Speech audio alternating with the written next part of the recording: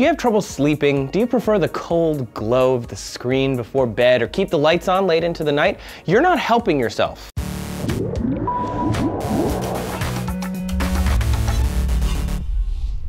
Hey, thanks for stopping by D-News. I'm Trace, and if you're not getting enough sleep, you can probably blame electricity. It can really mess up your circadian rhythm or your sleep-wake cycle. Anthony talked about the circadian rhythm in a previous video. Go check that out. A group of nerve cells in the brain called suprachiasmatic nucleus control when you want to sleep and when you want to be awake. With regard to sleep, this part of the brain takes into account light stimulus, your mind and your body, then it regulates your internal sleep clock. A recent study in Current Biology followed the sleep patterns of campers who were in the wilderness for a week. After a short amount of time away from electric lights, this small group of people reverted to a circadian rhythm that matched a solar day. When it got dark, they went to sleep and they woke up about the time the sun comes up. The study indicated that the results were consistent even if people were early birds or night owls before their camping trip. It's important to note, flashlights and personal electronic devices were not allowed.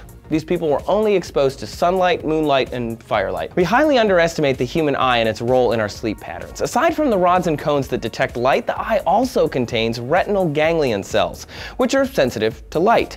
A number of complicated physiological processes occur right before and then during sleep. The RGCs are the cells that help trigger this whole process. If they're still sensing light, melatonin release is delayed and then you don't get sleepy. Back to the camping experiment. After a week of camping away from electrical lights, the campers' RGCs were triggered sooner, kicking off their sleep cycle 2 hours earlier than when they had lights. Since the introduction of the electric light, our sleep has changed a lot. We've become more likely to keep them on as the cost of electricity has dropped.